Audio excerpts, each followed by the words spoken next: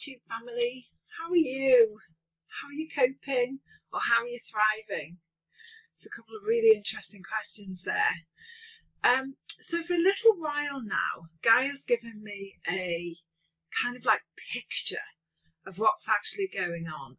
And for the last couple of weeks, when I've been speaking to my clients and various friends and people, there seems to be a theme. And I asked Gaia about this theme, and she's confirmed yet again what's happening.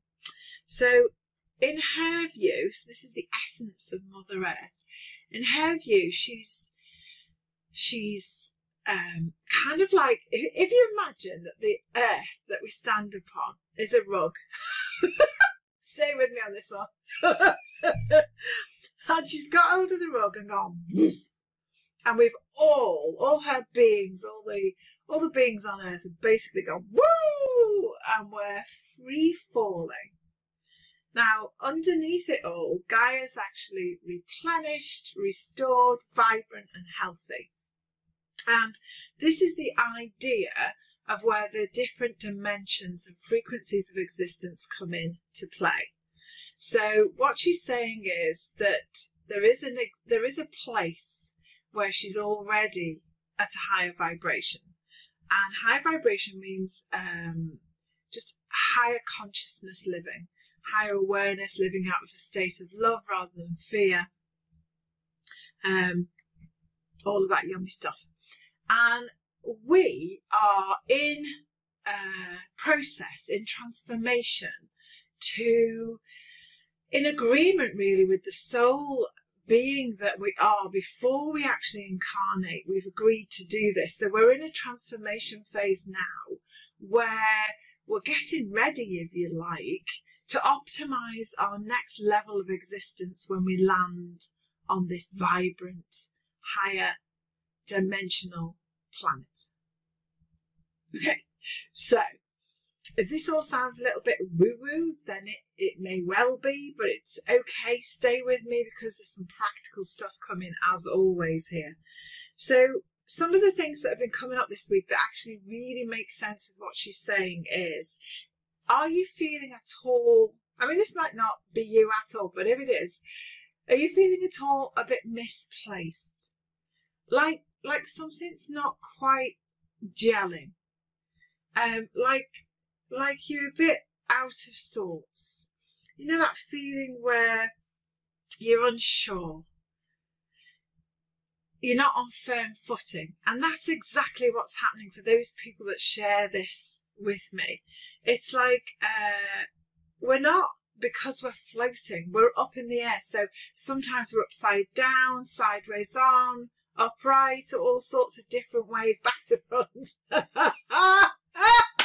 And it's genuinely a positive thing, because we're designed now to be free floating whilst we transform to the highest being we can possibly be in this existence, so that when we have gathered all those different aspects of ourselves to bear into this one physical frame, then we land and purchase our new way of being on the new earth, which means that the path we've then chosen is available, and we walk, dance, thrive along that pathway.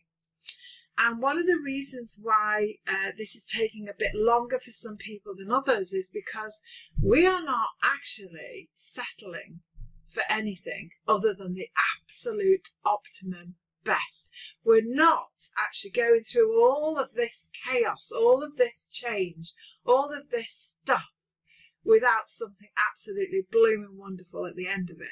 So, or through it even.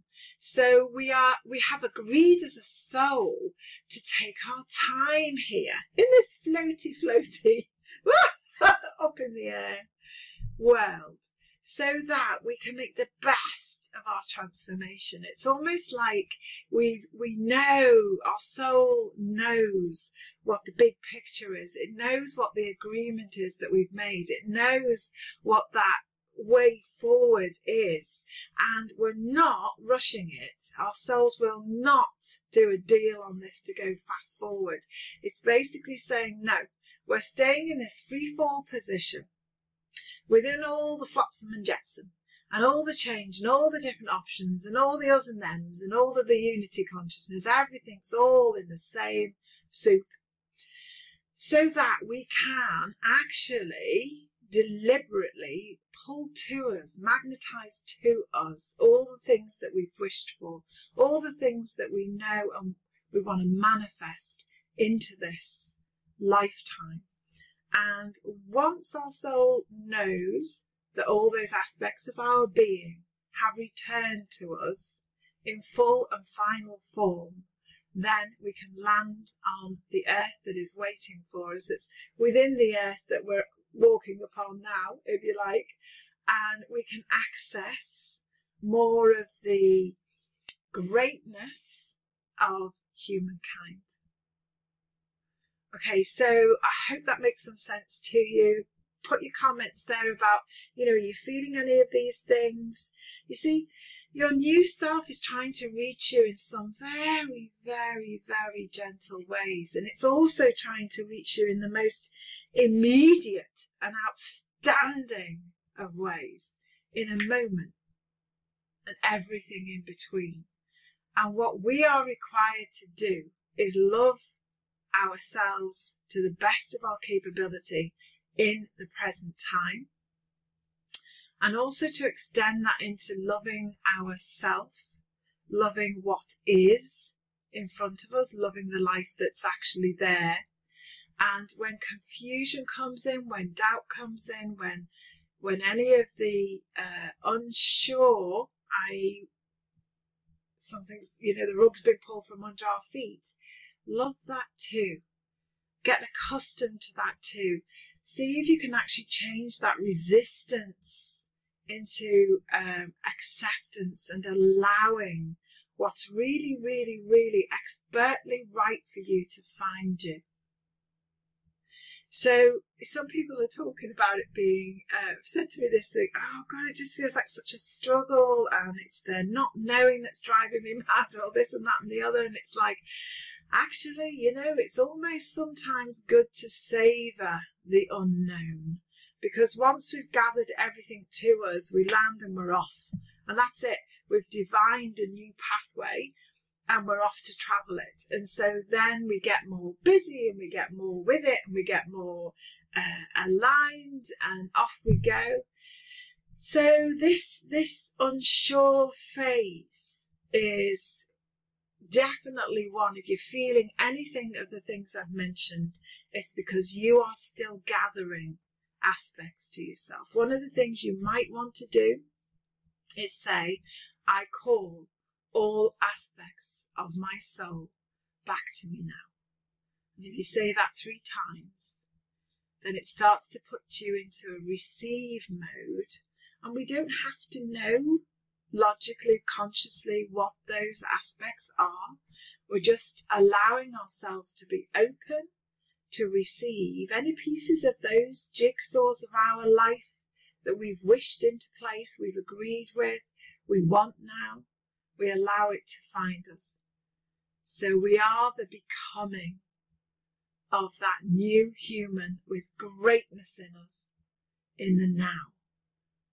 So in one way we need to actually live that now, and in another we're living it to the best of our ability whilst we're floating. And gently and assuredly and absolutely promises have been made. We land on that new frequency of earth, ready to meet her in our own greatness, our own mastery of self.